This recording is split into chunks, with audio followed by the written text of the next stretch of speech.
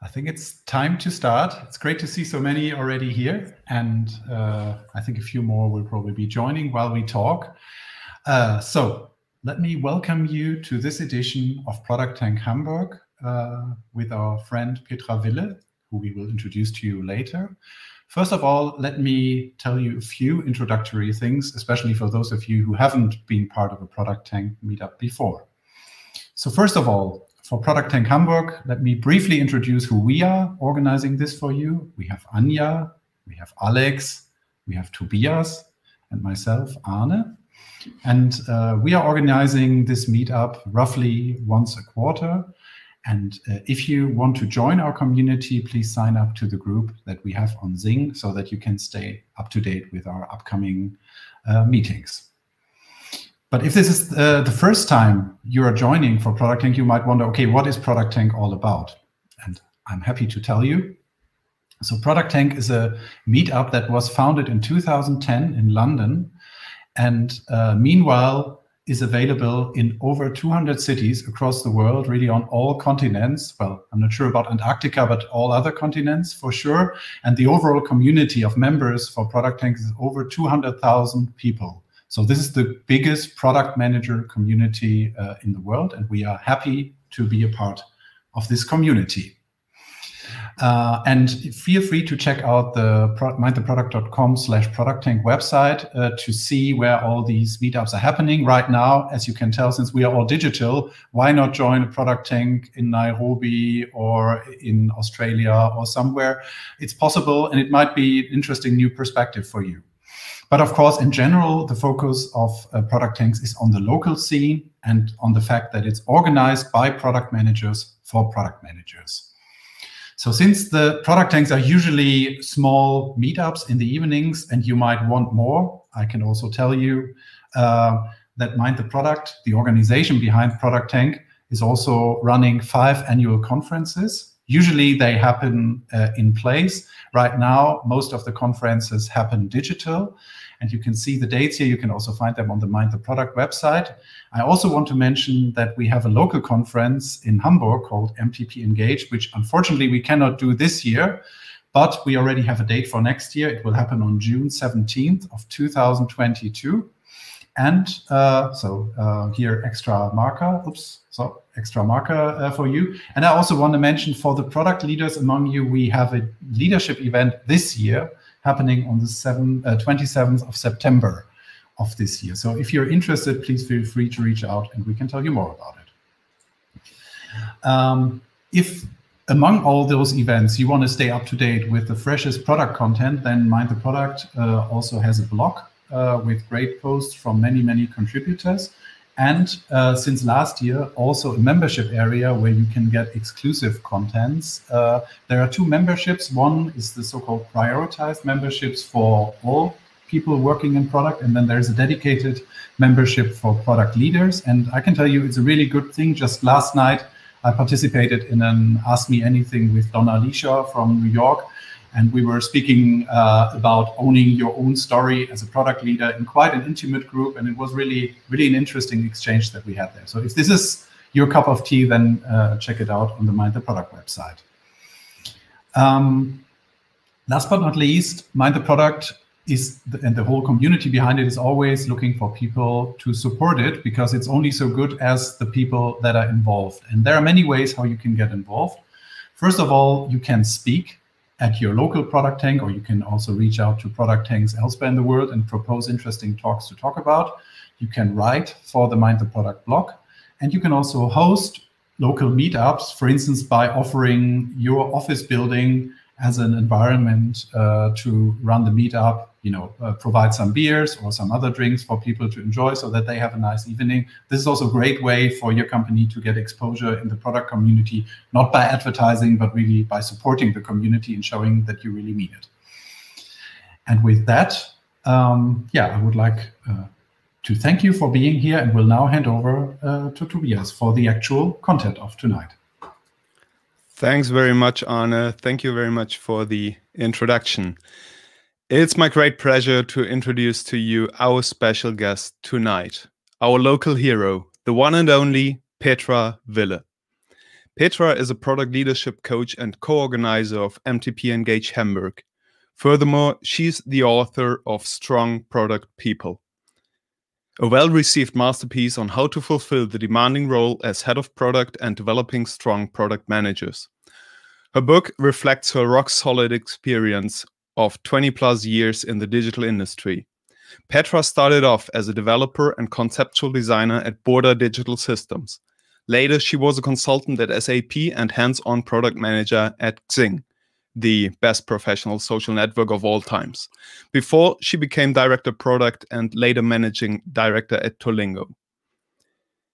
October 2013, Petra decided to jump in coaching full-time, leaving the safety net of employment behind her to widen her to a broader audience of clients. Very quickly, she became a well-known product management expert and a thought leader in the German community as well as beyond. We, the ProductTank Hamburg crew, are more than pleased to welcome a real Hamburg product management celebrity. Moin, moin, Petra, how are you? Moin, moin. That was such a fun introduction. Thank you, Toby. What was the fun about? The local hero part and all these kind of things. I feel honored. Hello, Hamburg tribe. Nice to be on the stage again. It has been some years. Yeah, and we are very lucky to have you today, Petra. And the reason to have you here is not only because you are definitely the thought leader of the German product community, it's also because you recently published a book. And congratulations, first of all. Your book was successfully released in January. Petra, exactly how does it feel? 2 months ago to the day. Yeah, how does it feel? It actually feels good, but like with every product launch, right? The week when I actually launched it, I was a bit of super stressful to actually get it out, and I could not actually celebrate. But now, 8 weeks in or 9 weeks in, and with so many people actually writing that the book is helpful and has helped them in some context, in a one-on-one they had, in tricky situations where they had to have a tricky conversation with their employees. So that helps, and I'm pretty happy. And it was really nice to see how supportive the product community is, right? So everybody was sharing it and talking about it, and so that was pretty cool. Yeah. Yeah, I can say as one of the product community, we really like it, and I had the pleasure to read it even before it got published. So thanks for giving me that opportunity. Last summer, yeah. Yeah, late summer. And when I read it, I quickly realized it's really a truly valuable reference for product leaders. And I wish I'd read it years ago. So hence, allow me that question. Why did it take so long? What did you have to learn to write this book? Yeah, actually, I had to. So what I had to learn first is to work with many product managers and see where they struggle and how to help them best. And then the last 2 years, I mainly worked with product leads, helping their product people to get better in what they actually do. And so that was a bit of an, coaching people through other people that I'm coaching kind of thing. And while I was doing this, I really needed to reflect on the tools, the framework, and the things that I was using back when I was coaching PMs, and how I can explain them to product leads so that they can use it in their day-to-day lives. And that helped me to get at this level where I thought like, okay, now it's maybe worth to put everything in a book. And frankly, it was just about time, because I'm doing this freelance thing for quite a while. And at some point in time, you have to write a book, right? And people development really is a topic that I am passionate about. So yeah, it was just about time to write the book. Yeah, that's a good aspect. You're talking about time to write a book. Now, I can imagine it's pretty tough to write a book, and you did not only, quote unquote, write a book, but you also had to run your business in parallel. And then there was this pandemic as well, hitting your roadmap kind of last year. How did that feel? How did that impact your writing process? Was it just a year without sleep, or how did you deal with that? Yeah, basically. It massively impacted the planning. So I was originally planning with 3 days a week of writing and digesting and thinking about what is my take on that and what is my take on this other thing. but then the pandemic hit, and then there was a kid at home we needed to take care about, right? So, and my husband and I really took shifts and turns to make it work. And the book was written at many, many evenings, and a lot of Saturdays have been sacrificed to this book, to writing this book. But I still wanted to keep with the plan, because I had an editor. I had agreed with him on that is kind of the plan. Then we want to be finished. He was working on all my not so English sentences sometimes and making them nicer and corrected them a lot. So we wanted to stick to the plan. And that's what we did. And actually, in the end, it worked out pretty well. With the help of a lot of product folks for the feedback during summer. And it took me a bit longer than I would have expected to get it out, because I not only did the writing, I did the self-publishing part as well, which is a totally different game. Wow. Yeah. Yeah, and that took me another half a year, right? So the book was more or less finished in October last year, and then it took until January to get it out. Yeah, thanks even more for running through that pain and providing us with your insights between two covers of a book. You talking about pain, it as a product manager, it always triggers the value proposition canvas in my mind.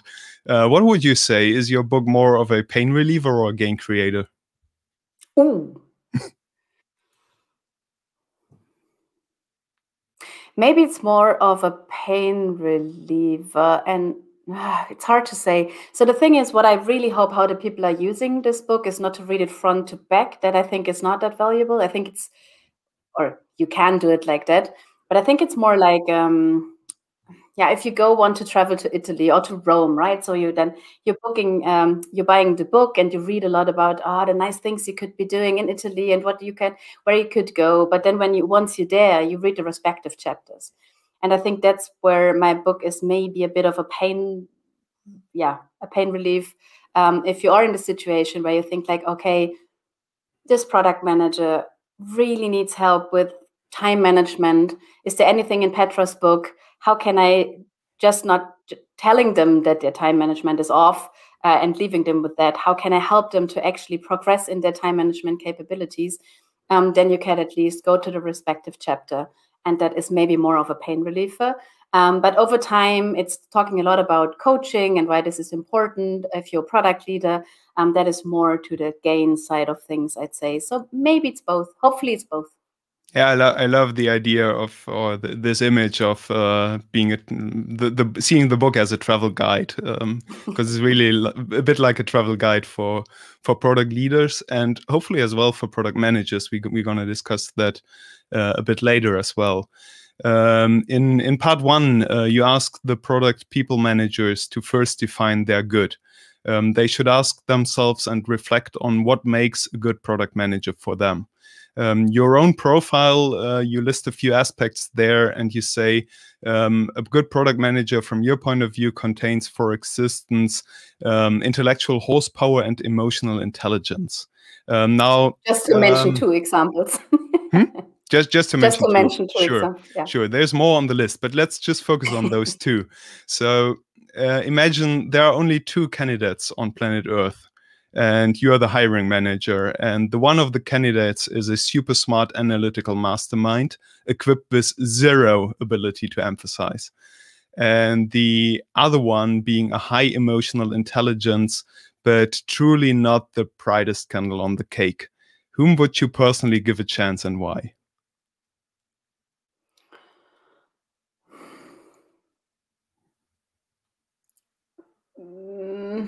The one who is really up for learning, I'd say, of at least that's just like coming back. Curiosity is another thing that is on my list, right? So that is all where it would come back to. So how curious are both of these people to learn new things and to dive a bit deeper into what they already can do and what are the strong stakes are, and where they have kind of fields of improvement or chances to learn something new. And I think that is the thing that I would actually test. So is there a willingness to leave the thing that they are currently rely on with all they get usually, because if they're a one-trick pony, so they maybe are really relying on this.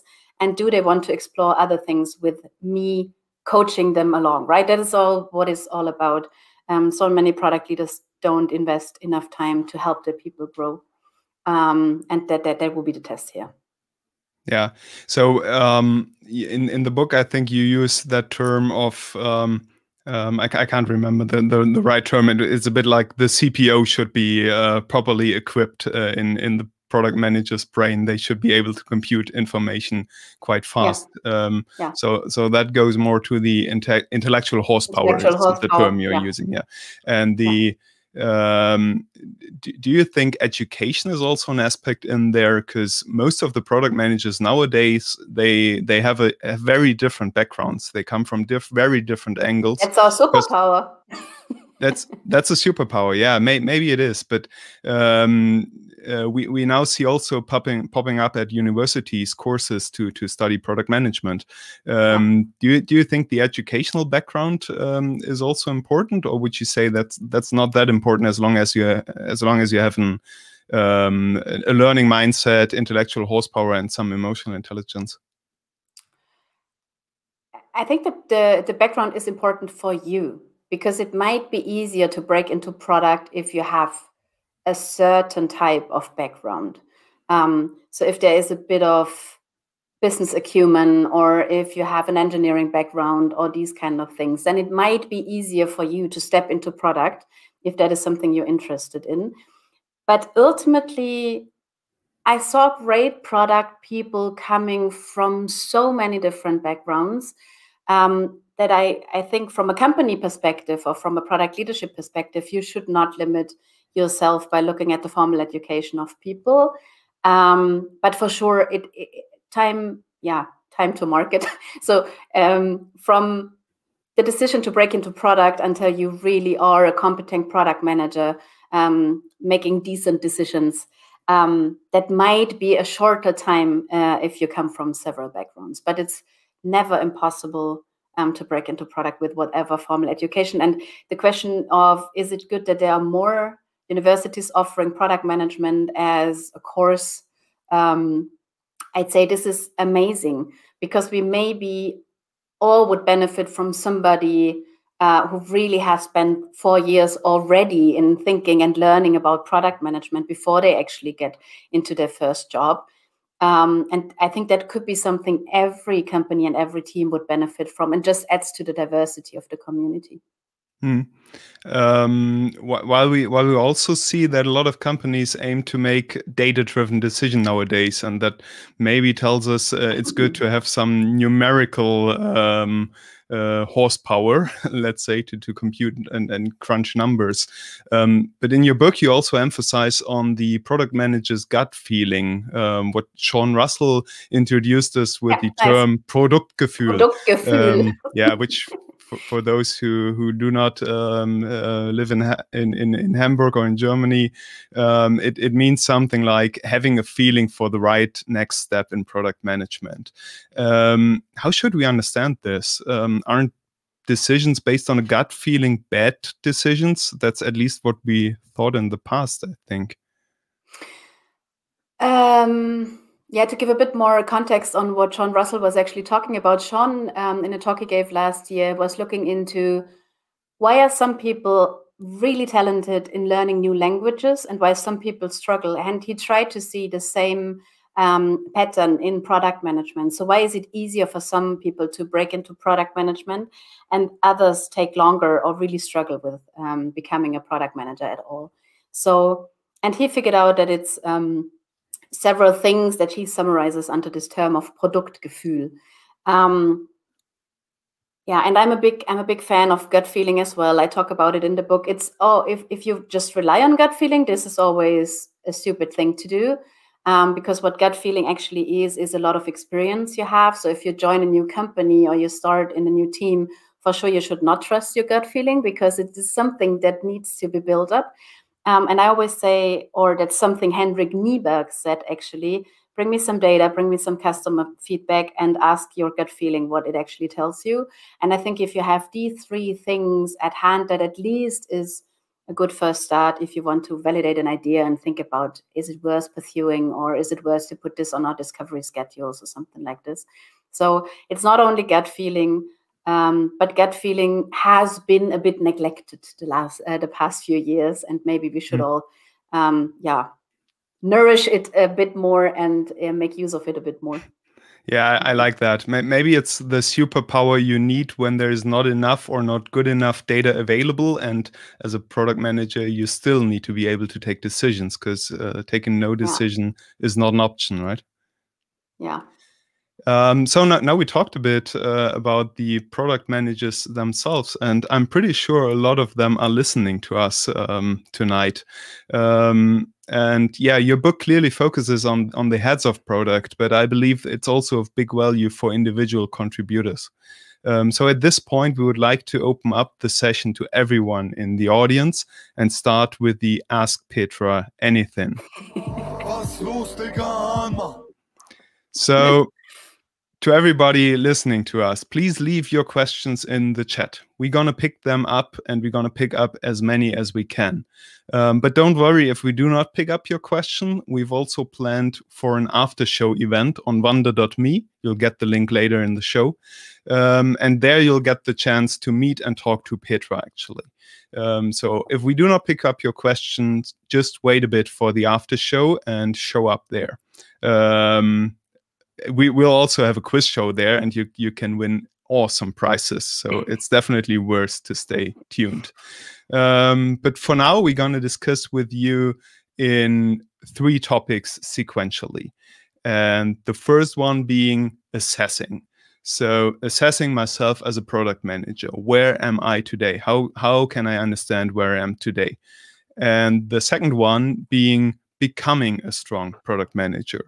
What can I do to grow and develop myself? And the third one we'd like to discuss with Petra in the Ask Petra Anything session is challenging environments as a product manager. And here the ambiguity is quite intended. So what we mean is, how can I deal with challenging surroundings, as well as how can I challenge these surroundings to trigger positive change? So as you can see, it's A, B, C during our AMA.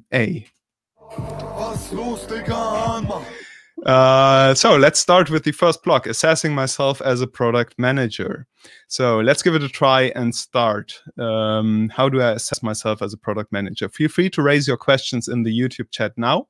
And please be so kind to put an hashtag A in front of your post, so we can quickly identify the questions related to this block. So hashtag A followed by your question. To give you some moment to think and type, let me ask the first question to Petra.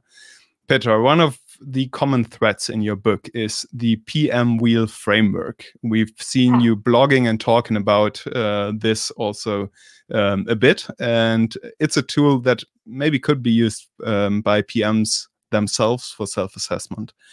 Could you give us a quick introduction into the PM wheel? So what is it, and how should PMs use it, and when should they use it? Sure. It's actually the PMs why I created it. So when I first started coaching, I figured out that that's what a great coach does. So in the beginning, there is an assessment, and then you think about, okay, what should be the topics you are discussing based on this assessment? And I was lacking such an assessment. And then at one point in time, I thought, like, I collected a lot of questions that helped me going in our first coaching session. And at some point I thought, like, okay, that's already a massive collection of framing questions. Maybe it needs to be a bit more formalized, and to have a format that I can share it with the world and that other people can use it. And the first people that were using it were PMs in startups, when there was no head of product around, no peers around that actually doing the same job, because for them it is really hard to progress. From whom should they get the input of what they could learn next or what they could try next? So that's actually the first people that were using it. And since 2016, I have it in a rather formalized format. It contains, I have it on my desk always because I need it for the coachings every day. It has like 8 buckets here. Can you see it? It's also like in the book. Spider wheel graphic. It's also in the book. It's a spider wheel graphic in the end. And it is coming with a lot of framing questions. For example, okay, does the product manager understand how she could run great user interviews? So that gives you that's kind of a yes, no, or somehow answer. And you need to think about 70 of these questions. And if you answer all of those, that gives you a pretty solid idea of what are things you could get better at, what are things that you could learn next.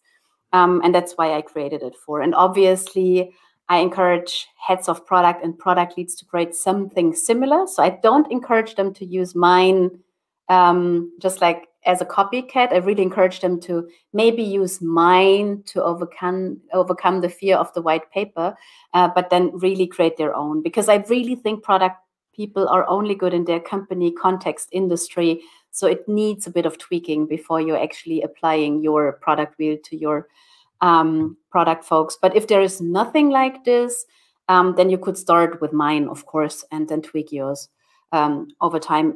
It's free. It's available for download on my website, strongproductpeople.com in that case. And then there's the PM wheel. Just have a look. And it really helps, even if your product lead, for example, doesn't take care of your people development that much.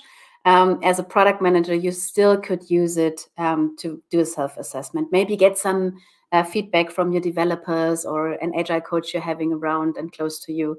Yeah, so that's why I developed it, and that's what you could use it for. Yeah, knowing the PM wheel, there's it's not that much detail on soft skills, but there's a question from the audience on that. So, what are the most important human skills PMs need in your opinion? Human skills, yeah. So what so many, all of them. What I use, I usually talk empathy about, we talked about already, right? We talked about empathy already, right? And then are personality traits that I usually talk about. So one personality trait I always look for is curiosity.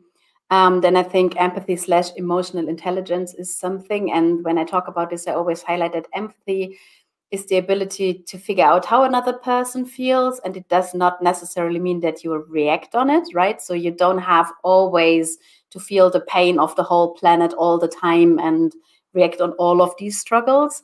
It still can be that you consciously decide to which of the things you sense are wrong you're going to react. So, right, that's a big important thing to know about that. Then I think adaptability is something that is important for product people. Our environment's changing so often. We're learning constantly. We had a brilliant idea, then we put it into a user test and learned it was not a brilliant idea. So all these things, new technologies coming up that requires a lot of adaptability. Then I really think it's key that a product manager wants to make an impact, because that's why you're actually shipping things, because we all could keep ourselves busy with a lot of discovery. That's fun. But we want to have an impact on the world, and the products we're shipping should help people to get a job done, or to entertain them, or whatever you're up for, or whatever your company is up for, right? So that is important.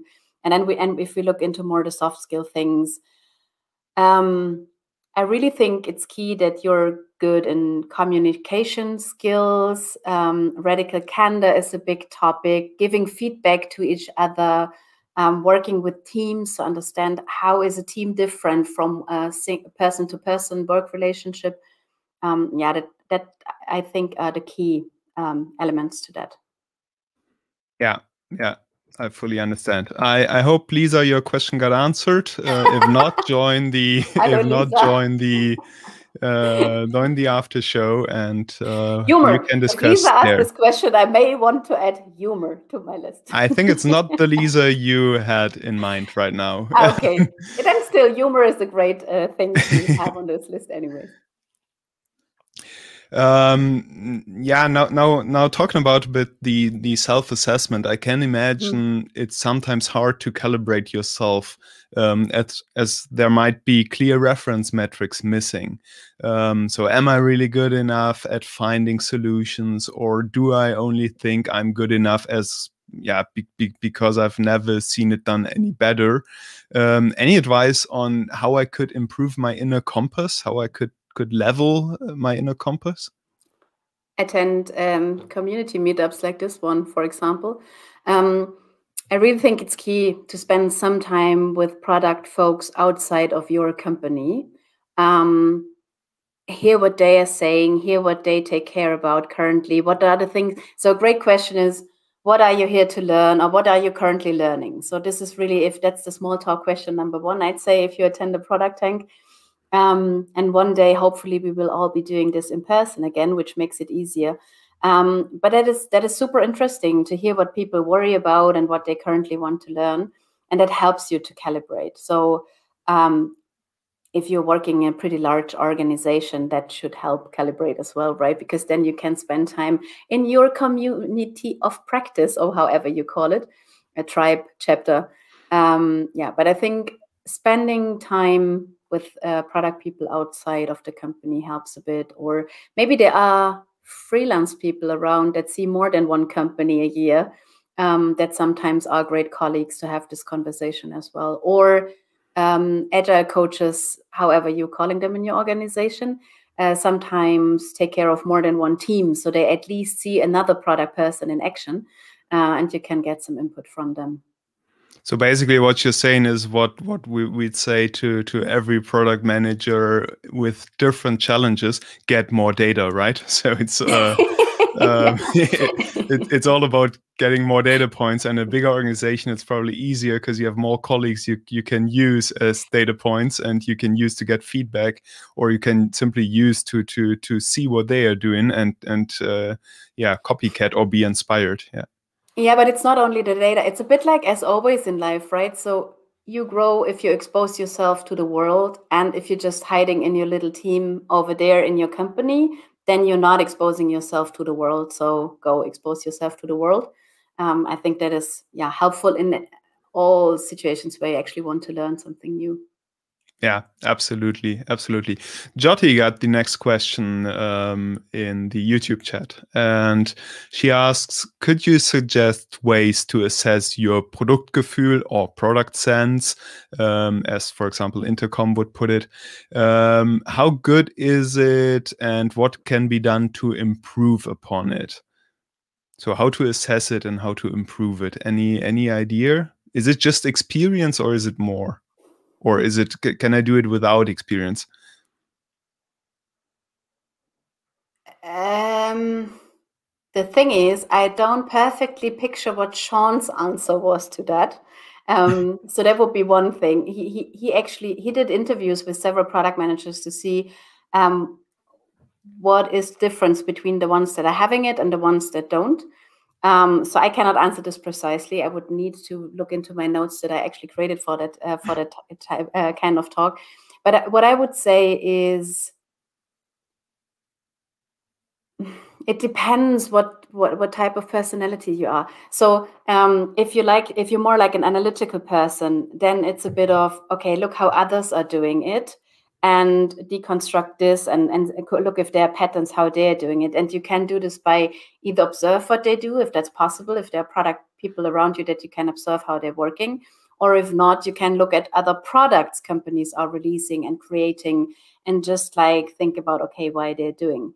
Or another thing that I do is you could use the PM wheel to find real gaps. So that's hard skill gaps. Let's say coming up with great hypotheses is a thing that you want to learn a bit more. Then there's so many chances these days. For example, expose yourself to podcasts with people that are not having the exact same opinions than you have, and then just see like, okay, but what are the hypotheses and how does their world look like, so that they come to the conclusions they come to. So that helps you a lot with this empathy thing and deconstruct things and systems and all these kind of things. So yeah, so that's the various ways. Just figure out first what you want to learn, and then really think about, okay, how can I train it, and how can I applying things is key as well. So you don't build a Produktgefühl with no engineers around, where you can never ever get something done and shipped, because that's not how you build your Produktgefühl. So you really need to learn something, then you need to make sure that you apply it, and then you need to make sure that you actually see how the thing that you have created is be respected by your colleagues or your customers and clients, and see if it has an impact you were hoping for. So you need this feedback loop. Yeah, completely makes sense. Svenja asks a bit out of the box, but you're talking a lot about learning. So what are you currently learning, Petra? Publishing a book and marketing for a book and promotion and managing time, or is it something else? All these kind of things. All these kind of things. This week I was transferring a lot of mural boards into Miro because I decided to use both tools now. So that kept me busy this week. And it really sucks because these two tools are so close and so different. But now I have them both and I like them both. So that's things that I'm learning. And with each and every client, I learn something new. And always try to bring it back to the system that I already have. So I'm constantly challenging if the things that I already do and teach still are connected with the things that I'm learning. And then I just recently agreed on a small lecture over summer for students, which is, again, a totally different game. I did it years back, but not with my latest experience. So that is something that I want to learn again. There's a great book, Small Teaching, that helps me to dive a bit into this, how I didactically help people to digest better what I actually want them to learn. So that's the things that I'm currently learning. Yeah, and Hannah wants to take a look back in your personal timeline. So what was the biggest milestone you had to overcome in your time as a product manager?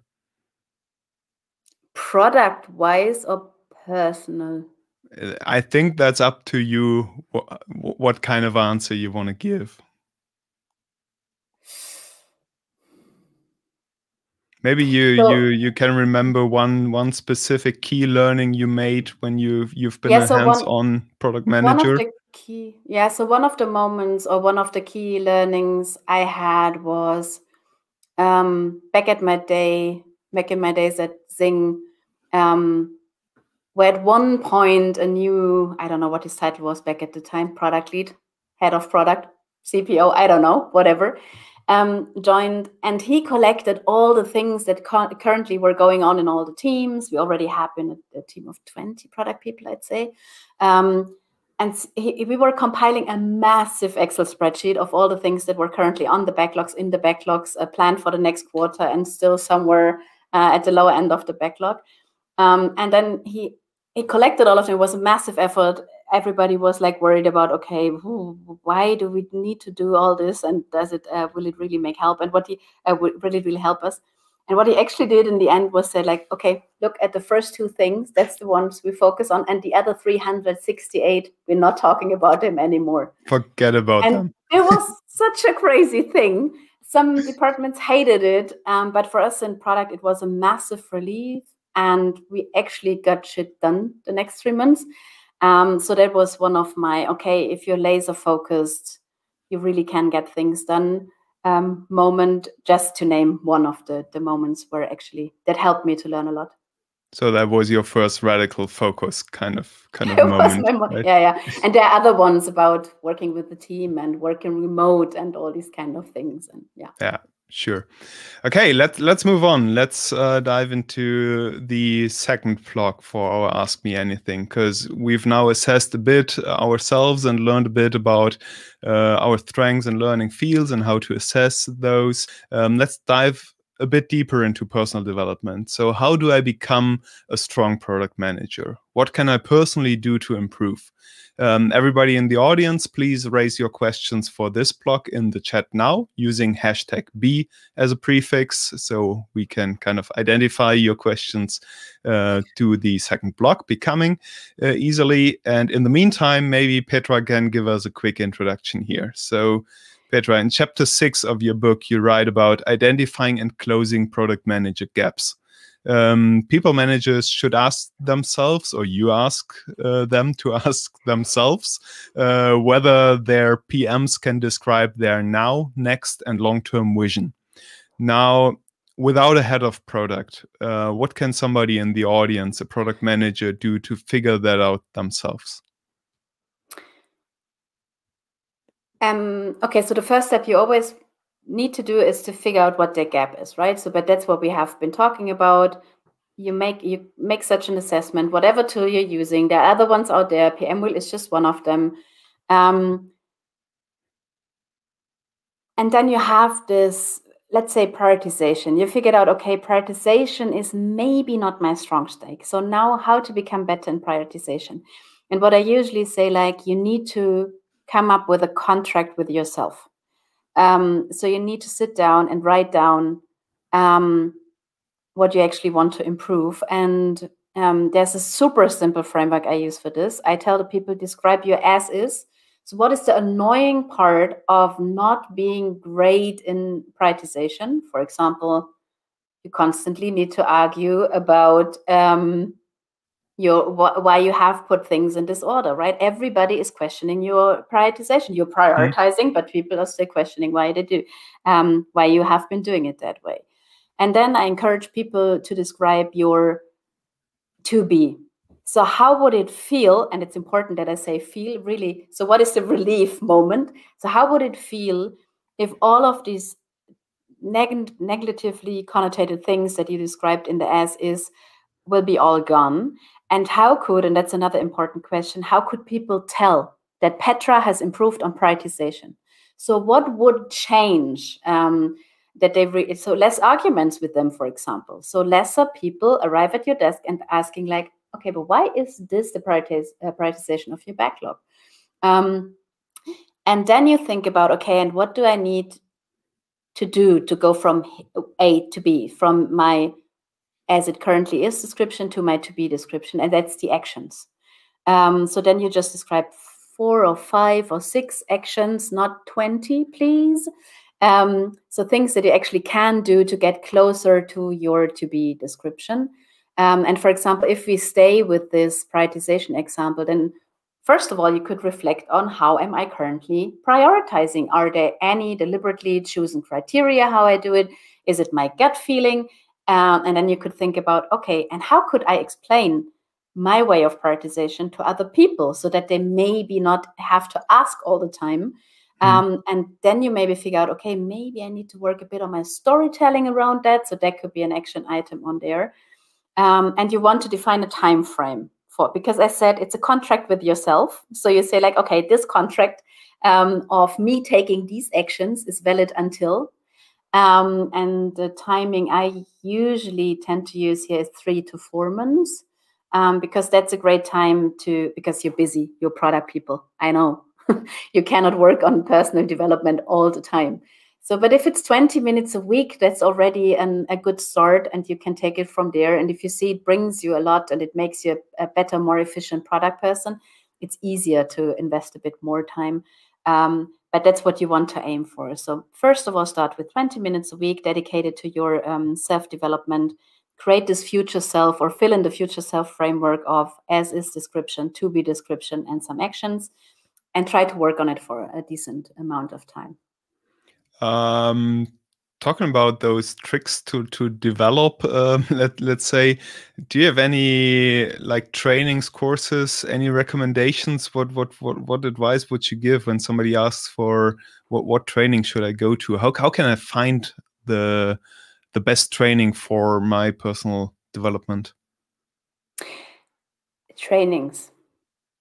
Only a good idea if you want to acquire new know-how, because that's what you actually want a training to do. So you need to learn something new, new legal, legislation things. Then you go to a training. Somebody tells you that's the new rules, that's the new laws, and then you actually know the thing, right? Yep. Training over. For anything else, then acquiring new know-how, you need to combine several things. So a training could be a good start. But then you need to think about, okay, how can I apply what I've actually learned in the training? Because if you don't, then the training budget is just wasted. So please only book trainings if you can make more time in your calendar and really make use of what you have learned. That's something you should be planned for. And if product leaders are listening in, please make sure your people block some time if they attend a training to really work with this. And so that is one part, that's the learning, and then there is the application of it. And what leads to true mastery is the piece with helping others to understand what you learned or teaching others. And that could be easily done. You have a training, you apply it, and then you give a talk in your company at a all hands meeting and just like explain what you learned and how it worked when you applied it. Maybe the methodology sucked and that is a learning as well. Or maybe you had really great results to share with your colleagues. And even if it's just like onboarding a new colleague that has recently joined, that massively helps to anchor the things you have learned. So that would be my tip. Mm-hmm. Yeah. And a lot of the stuff is for free. So it not always has to be the super expensive training. Yeah, and there's a lot of talks out there. For example, on mindtheproduct.com, there's a lot of resources, and we'll even show you more resources at the end of this talk today. Maybe you can find a learning buddy. That is super helpful as well. So if somebody else from your company is up for the same topic, then go watch a talk together and then discuss it for 20 minutes. Way nicer than just watching the talk alone. Yeah. Yeah, nice idea. I love that. Mareike is asking a question. How can we as a product manager quantify everything that we are doing? That sounds like a big plan. Everything that we are doing, we want to quantify to understand all the great results that we are bringing, and especially to see our personal growth. So that goes a bit towards the direction understanding yourself as a product, and how do I now measure? How do I get the data to really understand the product's performance, which means my personal development performance? Yeah, this is hard. So first of all, it always should be, so if you are happy with your personal progression, then I think this is the major KPI, right? Because ideally you want to constantly want to learn something to become a competent first and maybe even better product manager or in the future. Because that's something you take with you wherever you go. So whatever you learn in your current job and in your current company, and even maybe if the surrounding is not ideal, you still will learn something. So always reflect on what is the current topic that I'm looking into and what am I currently learning. Sometimes it's just like managing upwards because that's what it's currently necessary in your environment. That is fine.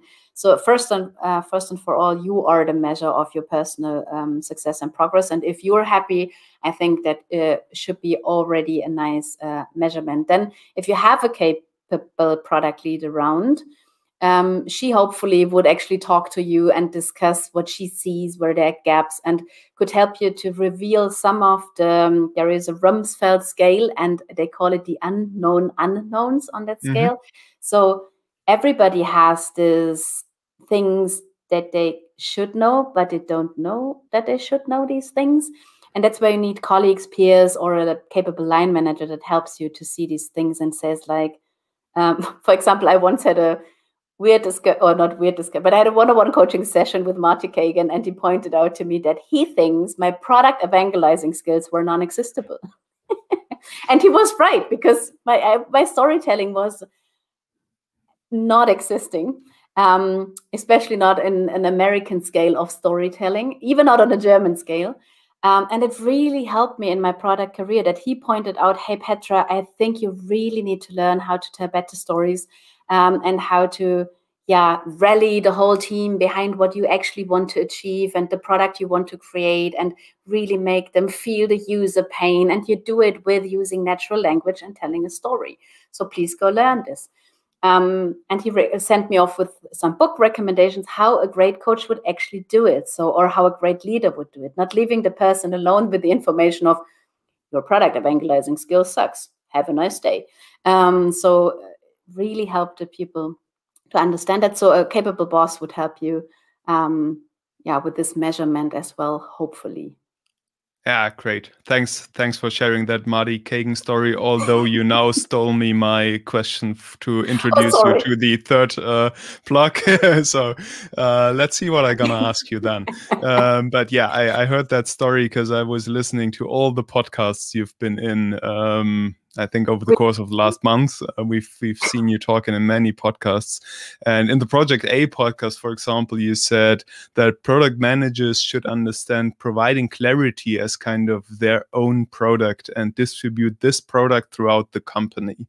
Could you please elaborate a bit on how this makes me a strong product manager?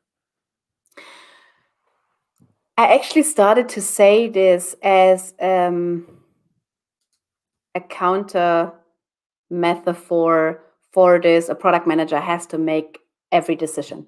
So decision taking is the thing that a product manager is responsible for, because I don't agree. I think you're responsible for making sure that decisions get made by whoever, and to equip people with a lot of information so that they are able to come up with great decisions, or with the right decision, or with timely decisions. I think clarity is an important thing. So really make sure that everybody understands what we're currently up for. And if this is something you can provide as a product person, your job gets way easier, and aligning people and rallying the team behind you gets way easier as well. So that's why I think clarity is a really important thing to create if you are a product manager. Yeah, absolutely. Let's maybe wrap up the blog Becoming a Strong Product Manager with one last question from Gregory. And Gregory gives you the chance to tidy up with an evergreen, let's say. And he asks, do you think PMs need to know how to code? No. Short answer, no. Yeah, no.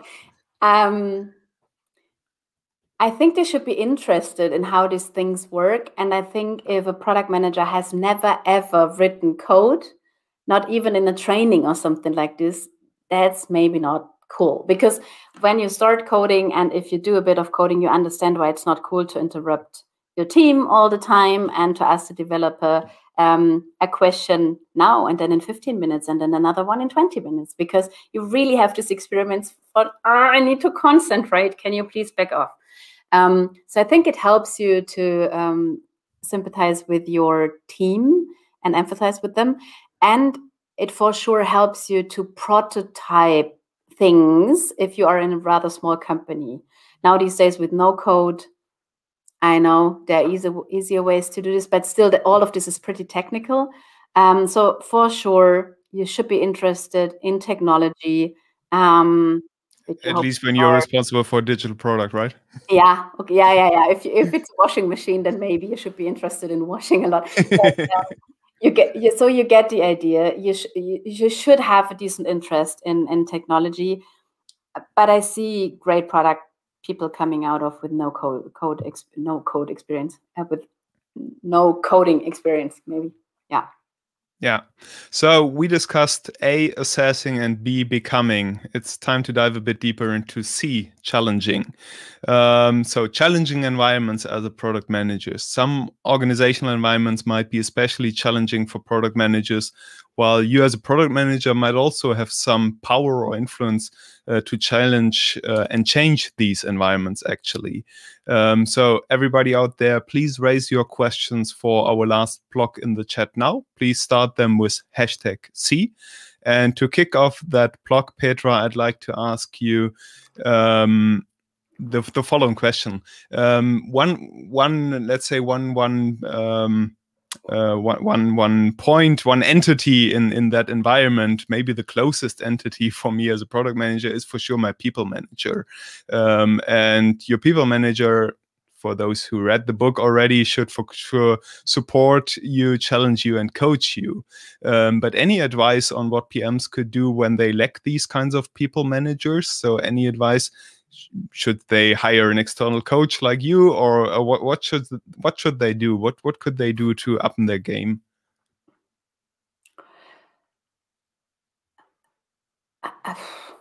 So many answers to this. So first of all, I would always look for what is available for free. So is there somebody close to me where I could actually learn from? Is there a senior product manager around, or even if it's just like somebody else doing a product with me, you could learn a lot from an interaction designer or your product marketing colleague over there. So these are the things where you could actually go and learn a lot. And these days, more and more companies don't even have people managers because it's a lot of peer feedback and peer reviewing. And then the question is, what can I offer, right? So if you get great in giving feedback to people, then it's way easier to find other ones that are giving feedback to you and happy to do this. So first of all, go find somebody else in your company who could be your mentor and really helps you to reveal these unknown unknowns, because that's what you're actually searching for. And that does not necessarily have to be a product management person, because maybe you're not that good in creating business cases, but there for sure is somebody who knows how these things work in your company, hopefully. Otherwise, go run. So that is something I would suggest doing. Start really with the people that are close to you, easy to access and easy to reach. Then there are so many product Slack communities out there.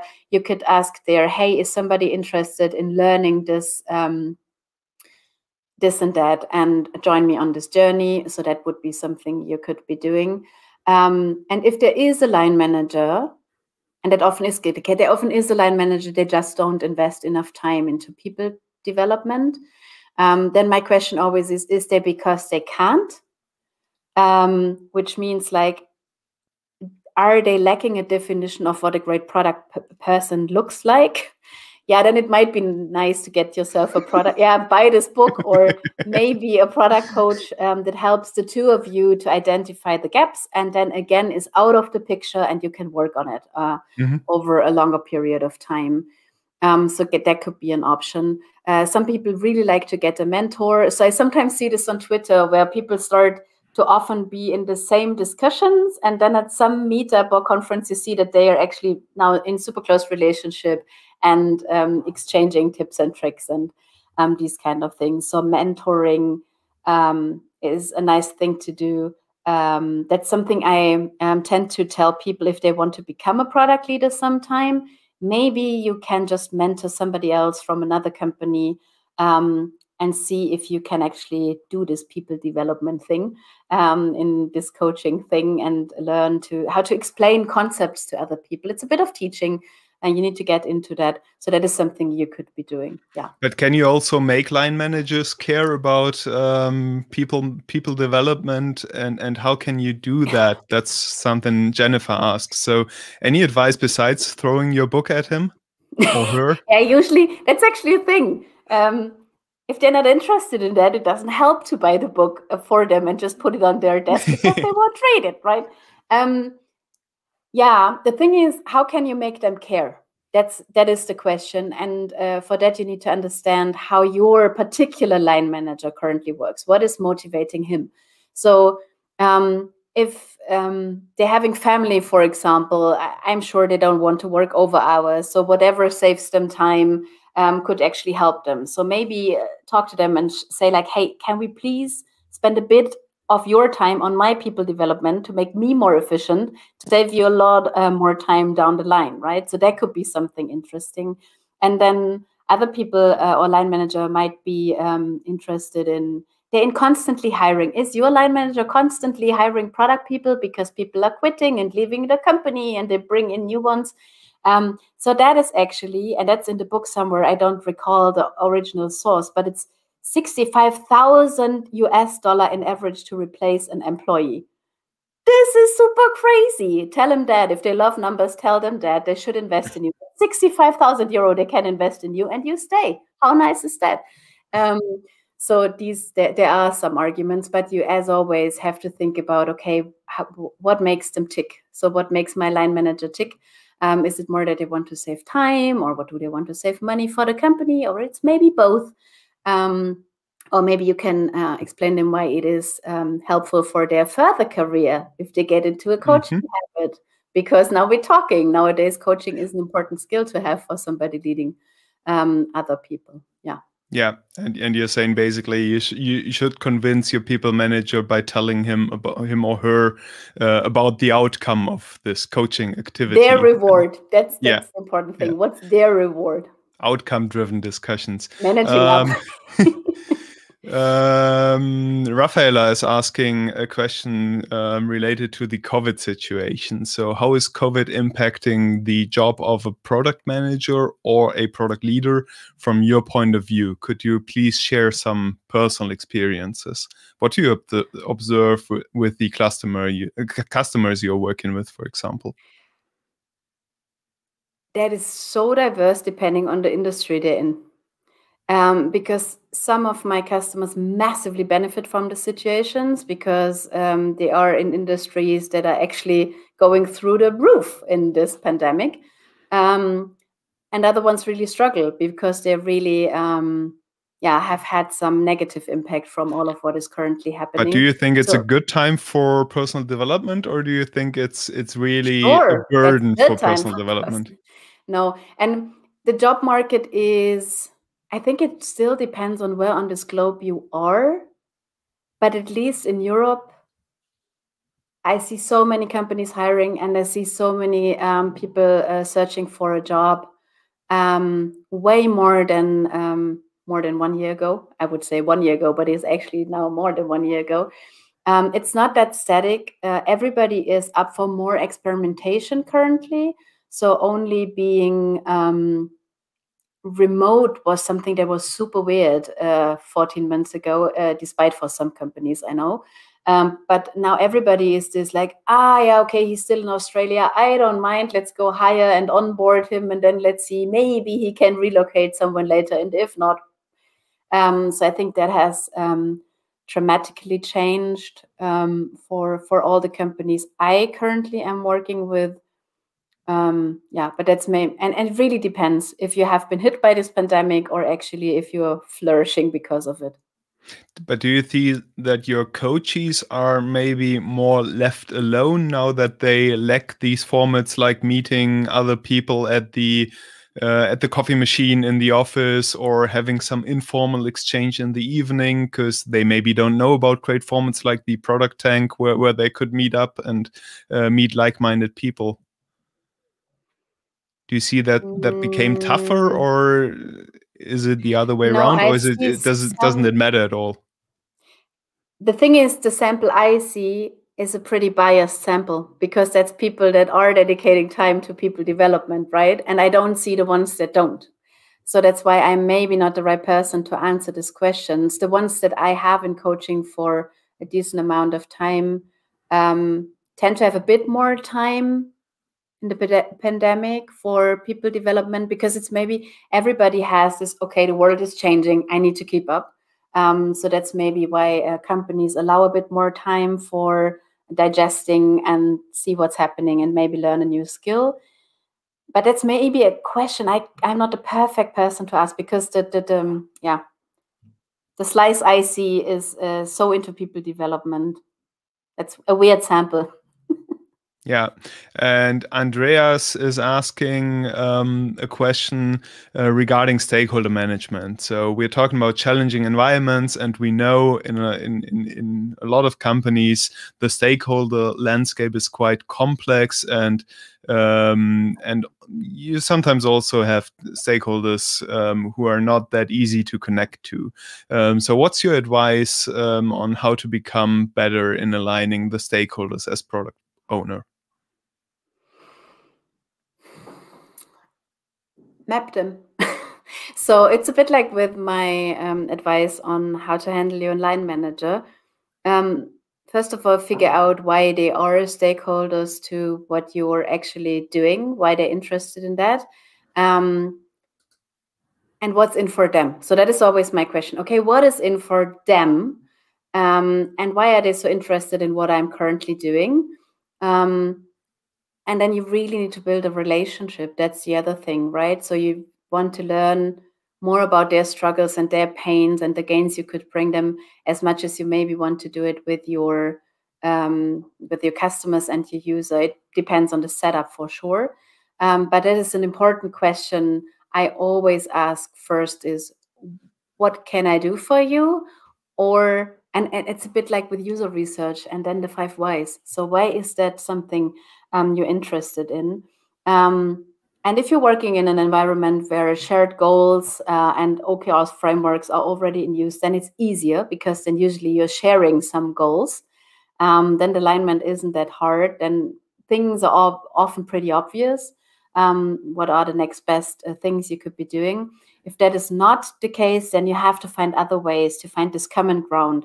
So what are and there is always common ground. So even if it's the smallest things, then first of all, acknowledge the things you and your stakeholder want to actually bring forward, and then take it from there. So I think that's an important thing. Let's maybe management for ages, by the way. Let's maybe at the end talk about the positive side of things. And one of the partners in crime in every organization is hopefully your UX designer. And S. is asking, how would Petra describe the ideal relationship between a product manager and UX design? How does it look like? What would you say? Love. Love. How would that love manifest in the daily business? What is the ideal relationship? A close working relationship.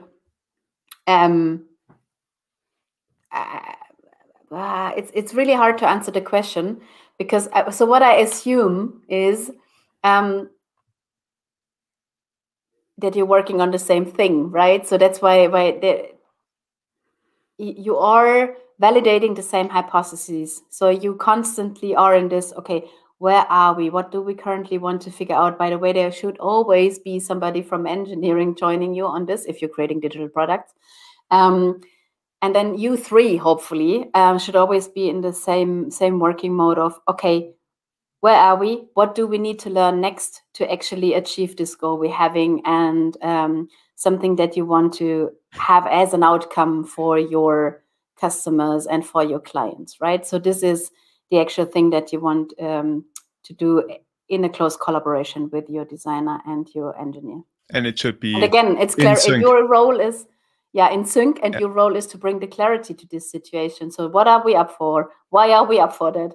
And what do we need to learn next? And how are we actually, how do we want to learn this? Because it's not always that you need to throw a usability test at people. Sometimes it's just like you need to get the tech people down to work and code something that you can then see if the technology is ready, for example. That's another type of an experiment you could run. For to close the Ask Me Anything session, maybe let's try to widen the horizon a bit and try to take the whole company ecosystem into account. In part 5 of Strong, you're writing about the right environment and how to build a great culture. From your point of view, what are the key ingredients of a great culture, a culture where product management can really thrive, or product thinking? I think it's a lot. 3 things.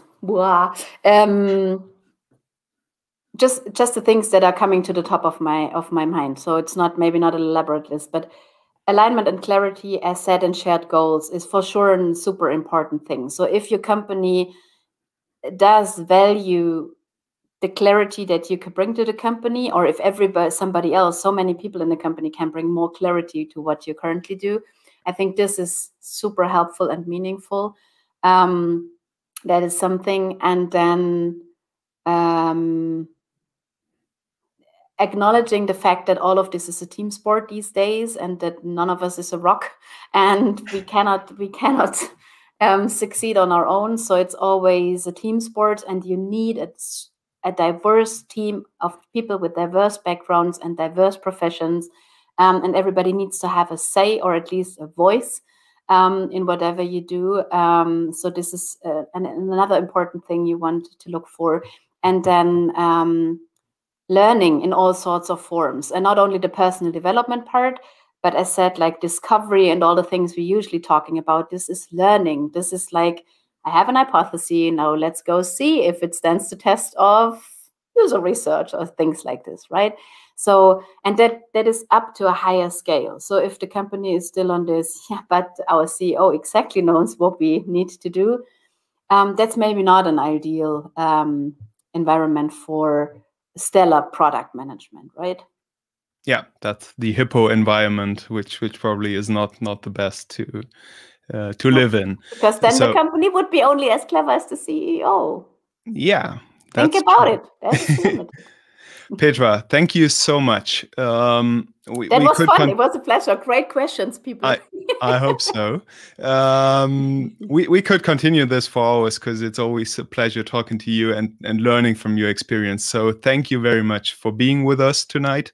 And thanks for sharing your thoughts on product management. Thanks for having me. Also, I want to thank you once again for writing Strong. We've heard about the pain you had to deal with during the pandemic. So thanks very much for putting the effort into this book. I truly believe it's a big contribution to the product community. And if only a few or better, all of the heads of product out there would apply your methods, I'm sure it will become a better world for product managers in the end. So thank you very much, Petra. Thanks for having me. Thanks for the questions. For those of you listening to us who already read the book Strong and are keen to learn more, Petra curated over 170 articles, podcasts, books, and more on Beyond. That's a new project co-founded by our ProductTank organizer, Alex, who you see on the screen here as well. And you just need to scan this QR code right now to find the collection. And then you get 170 articles, podcasts, books, and much more on Beyond. So scan it now, take a screenshot, whatever you need to do. But don't get lost there because we want you to join the after show event as well. So for those of you who've not read the book, or even worse, don't have a copy yet, join our amazing quiz show just now. So we'll have an interactive quiz show. And for this, let me please dress up in MTP cyan. Our amazing showmasters, Anja and Arno, will be waiting in wonder.me for you.